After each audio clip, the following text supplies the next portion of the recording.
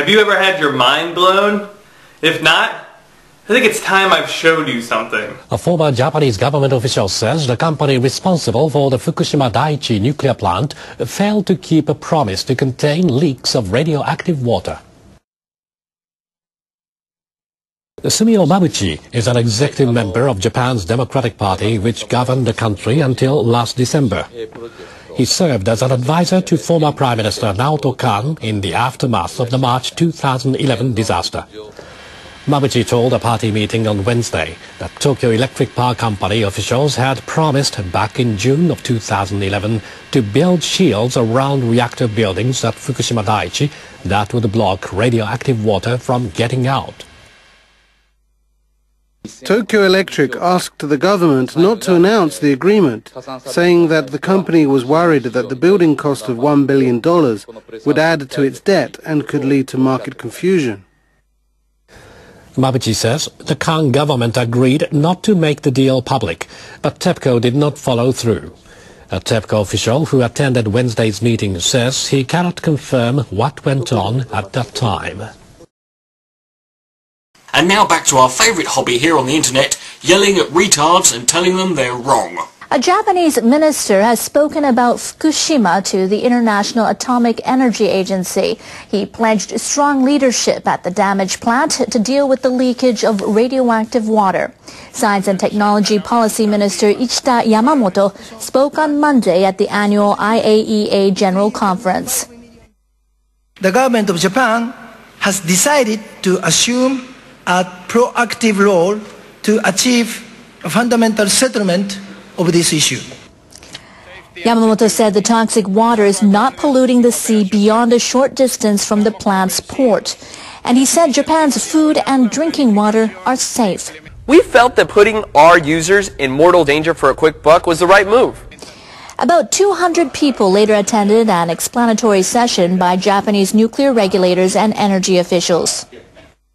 It was a good, detailed meeting, but it did not focus on the fundamental questions of responsibilities and the government role versus TEPCO's role.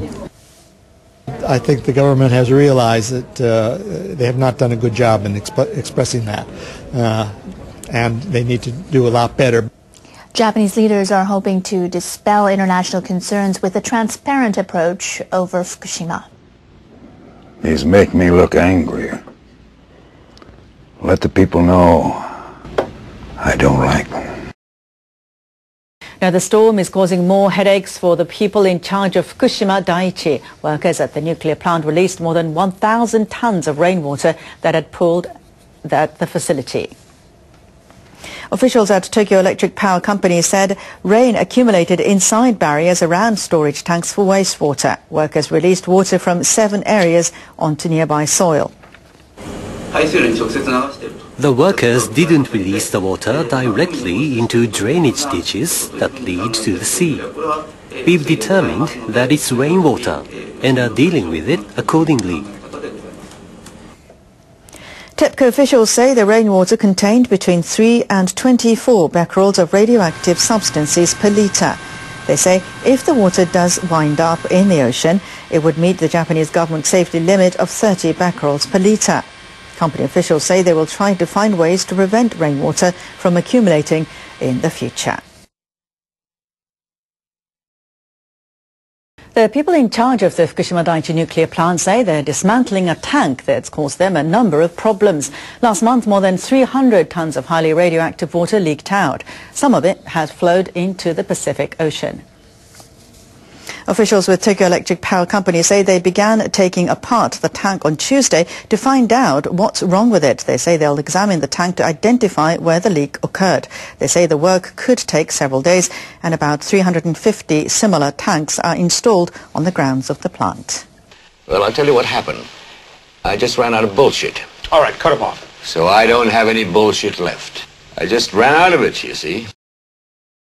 More and more groundwater that flows into the plant's compound is becoming contaminated, and government officials have held a briefing for potential bidders on projects to deal with that massive buildup.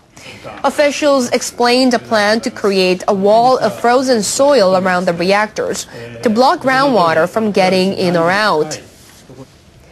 It will measure about 1.4 kilometers around and about 30 meters deep. The officials say the structure must withstand any rapid flow of groundwater and still be effective in places where there's plumbing. The officials say the structure must withstand any rapid flow of groundwater and still be effective in places where there's plumbing. They also outlined a project to reduce radioactive substances in the tainted water. They told the firms that they need equipment that can treat 500 tons of water a day. It has to drastically cut levels of 62 types of radioactive materials in the water. It will also need to reduce the amount of radioactive waste to 1/5 compared to current amounts. The government is earmarking about $210 million in reserve funds from this year's budget to deal with the problem. One more time, sir. 25, all the cool people are doing. Fishermen who work near the plant are also concerned about the leaks. They're planning to start catching small amounts of young fish to test for consumer interest and safety. But members of one cooperative say they'll postpone their trial in areas close to the coast. About 40 fishermen from Iwaki City agreed to delay the catch until next spring at the earliest. They say it will be too hard to convince consumers to buy the fish, and they say the handling of leaks at the nuclear plant is to blame. The head of the cooperative says he's furious that contaminated water may have reached the ocean. It's only natural that every fisherman in Iwaki is angry about the situation. Recent tests on seafood caught along the Fukushima coastline detected no radiation in most samples. Some of the seafood contained extremely low levels of radioactive substances. The fishermen say they'll go ahead with trial catches further from the coastline from late September.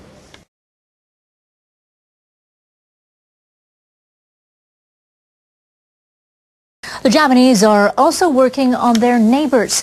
A senior fisheries official has asked his South Korean counterparts to lift a ban imposed last week on imports of Japanese fish and other seafood. Kenji Kagawa of the Japan Fisheries Agency traveled to South Korea to make his case. He told them they were overreacting and without sufficient scientific evidence. Officials in Seoul have also said they'll impose restrictions on imports from all over Japan if they find any radioactive traces. Japan has some of the strictest food safety standards in the world. Our products have never fallen short of them. We cannot understand this ban from South Korea. Kagawa said they agreed to continue talks with the help of experts.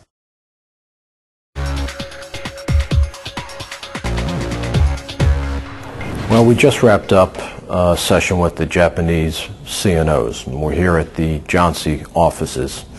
And as an executive in the electric utility industry, I need to reflect back on this whole experience and why are we here? What did we learn? What did we see? And I start back with the basic fundamentals of being in this business. What we do is raise the standards of living for millions of people across the country. We deliver a product. We generate electricity. We may not be heart surgeons, but without us, heart surgery is not possible.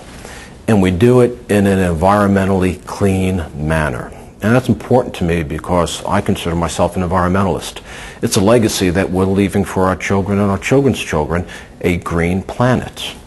But this past week, I was able to witness what happens when the nuclear reaction is not properly controlled. I got to see the dark side of nuclear power, and it was sad for me because I'm a firm believer in what nuclear power can do. And seeing abandoned homes, abandoned schools, abandoned storefronts, abandoned cars, it's emotional because I believe in this product. And what I saw were TEPCO executives having to apologize to the community, to their fellow workers, to us, for the pain that they've inflicted.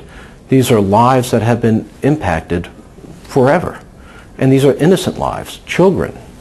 So I need to take back, and the way it hit home to me is, this is personal. What we do is not just make electricity, but we're there at the behest of the local community. My family, my children live within the evacuation zone of the Beaver Valley Power Plant. I can never put myself in a situation that I have to apologize to my friends and neighbors that they can never go home again. I need to relay this message to all 3,000 of my workers. The experience I had of this being personal has to be personal with them, such that we always have safety in the forefront of everything we do. We can never ever let this happen in the U.S. This is no longer just a business. It's now personal. Show me the future, keep my family safe and warm. Play me a song, make me smile. GE, we bring good things to live in. We bring good things to live. On June 19, 2013, following the G8 summit, President Obama stood at the Brandenburg Gate in Berlin, Germany, and gave a speech about nuclear proliferation. And so, as President, I've strengthened our efforts to stop the spread of nuclear weapons and reduce the number and role of America's nuclear weapons. President Obama said he wanted to bring nuclear warheads to their lowest level since the 1950s. But in that same month, his administration simultaneously unveiled a $275 billion plan over the course of 25 years to modernize its nuclear warheads and production capacity. In response to the administration's move, Greg Malos of the Los Alamos Study Group said that this proposed budget reflects bad management, bad priorities for the nation, and a lack of political courage and even savvy on the part of the president, his party, and his appointees. It is a real disappointment, a travesty of management and policy. Now, according to a new report by the U.S. Government Accountability Office, the government's gross mismanagement of nuclear weapons also extends to the nuclear infrastructure that's already in place. You see, one arm of the Department of Energy is called the National Nuclear Security Administration, or the NNSA. It's supposed to improve national security through the military application of nuclear energy. But whether it's been able to do that effectively is questionable. Just take Los Alamos National Laboratory, located in Los Alamos, New Mexico. After a 7-year, $213 million upgrade to the security system that protects the lab's most sensitive nuclear bomb-making facilities, the security system does not work and will require millions of dollars in improvements. But aside from the wasted money, even the placement of the laboratory is problematic. You see, these facilities sit atop a fault line and remain vulnerable to collapse and therefore dangerous radiation releases. But let's go from New Mexico to Oak Ridge, Tennessee, where the price tag for a new uranium processing facility has grown sevenfold in 8 years to more than $6 billion, all due to a number of structural problems that weren't caught until the final stages of the building's development. Now, those are just two examples, but the reality is that almost all of the major projects under the NNSA are seeing major errors in development.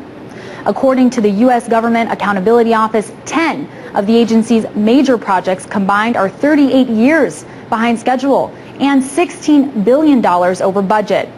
Now, advocates say that spending is what we need to keep the country safe. But critics like U.S. Senator Claire McCaskill, chairwoman of the Senate Homeland Security Financial and Contracting Oversight Committee, say that the agency, which is run by 92,000 contractors, has turned into a massive jobs program.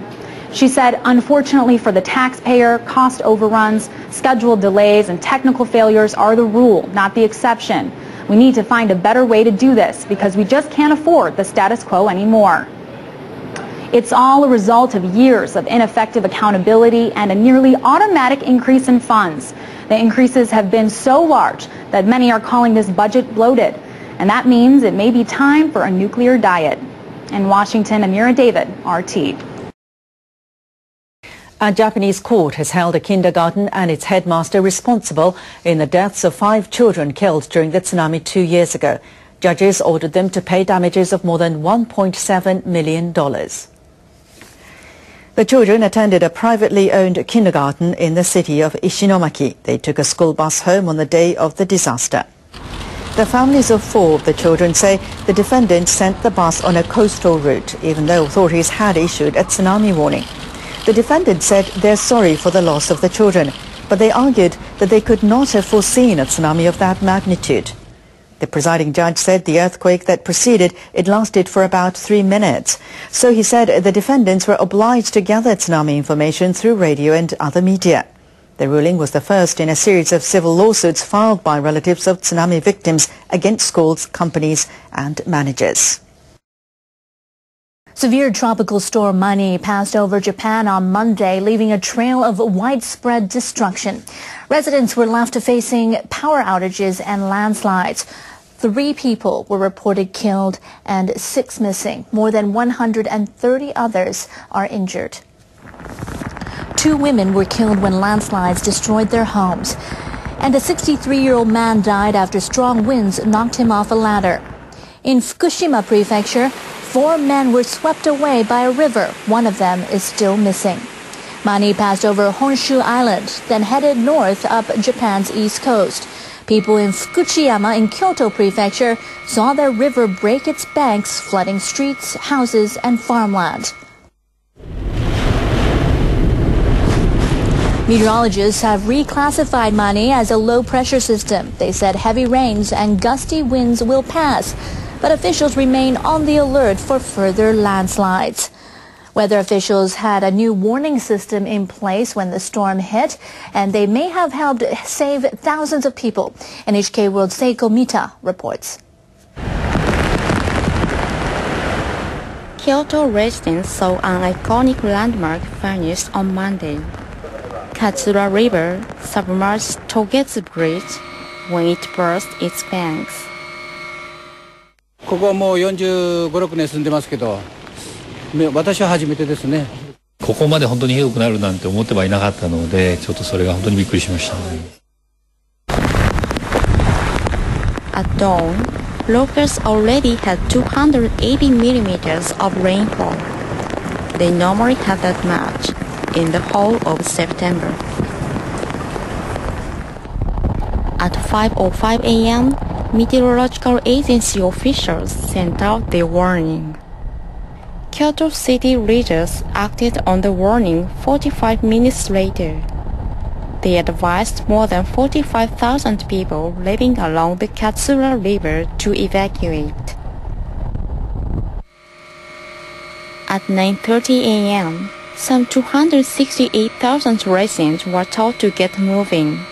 That's 1 in every 5 Kyoto citizens. The city's disaster chief faced difficult decisions under pressure.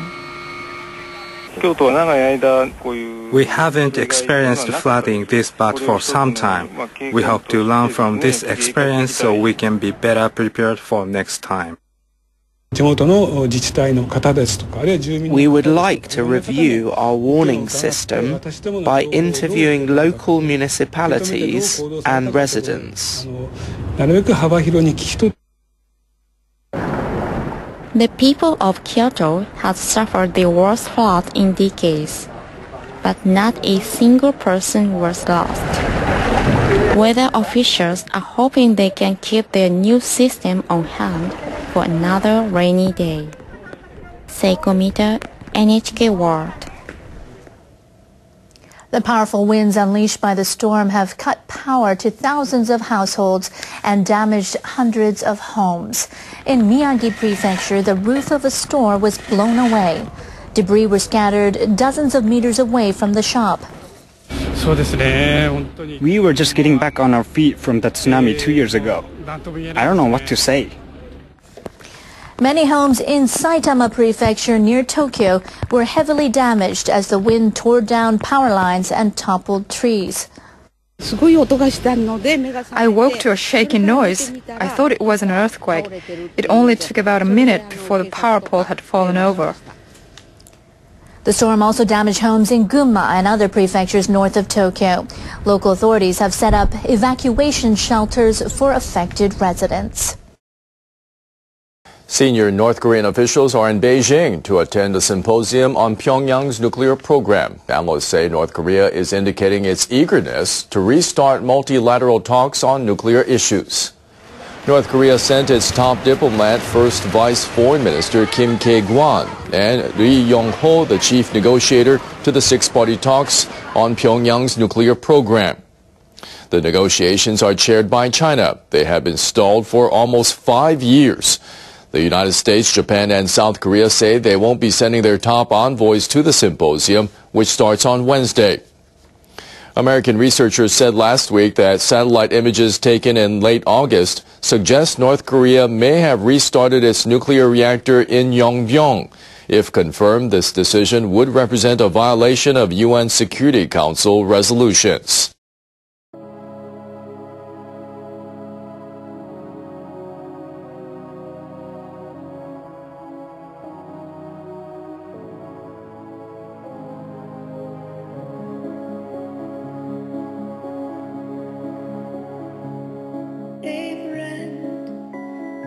Yes, you know it's the end of the world as we know it. Hey you, did you think you could fool all the people out there? Did you blow it? And they told you to dream, and they told you to plan. Come on, have a drink, you're a movie star. You're gonna fly so high, go so far, no one will see you. And you can be you.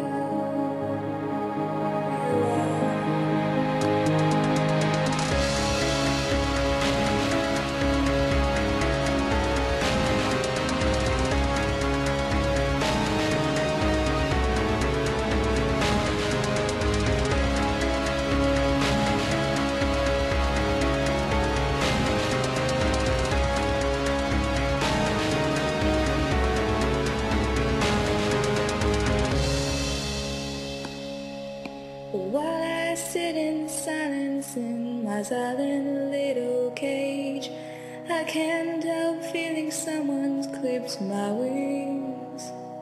It's the age, it's just strange, and it's sick. So